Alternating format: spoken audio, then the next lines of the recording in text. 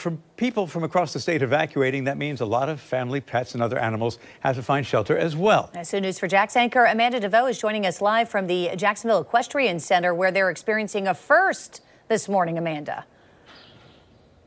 Oh, they are. I mean, they are reaching capacity here. And so it's very important for people to realize that pets, they need a place to stay while the hurricane is in motion. So I do want to bring in Candace Barnes. You are the executive director of the Jacksonville Equestrian Center. Yeah, assistant director. Assistant director. All right. Good morning. So could you talk about how you all have prepared to bring in these horses and animals? Yeah, absolutely. So we've been open since Monday, well, actually Sunday night.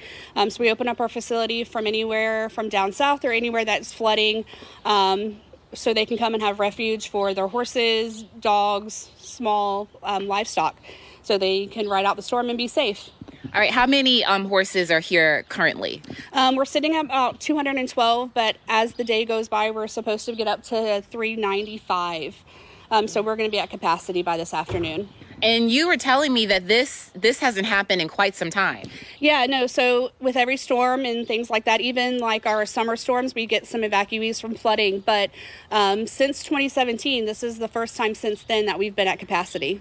Wow. So that just shows you the severity that Milton is probably going to have in our area. And I know that you also mentioned that there are several owners of these horses that are coming from different parts of the state.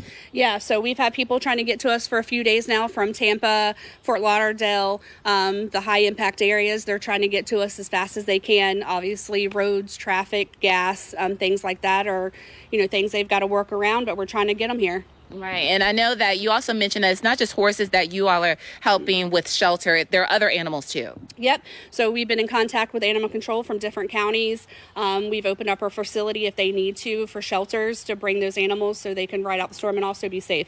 A lot of people don't know that horses are pets, just like dogs and cats. They need a place to go, too.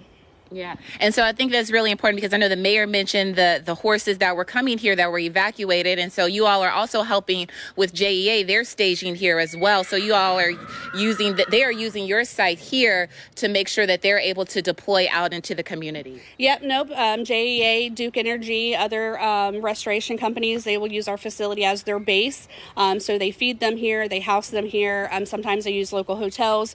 So they're close and ready to go when necessary. All right. That sounds good. And so we have behind us, this is Rocky here. And Rocky is from St. Johns County. And that just speaks to all of the people evacuating St. Johns County and making sure that their horses are taken care of here. Yep. Nope. We've got several locals. And I'm very proud of them to know that their area floods and taking the necessary steps to be serious about their safety for their animals.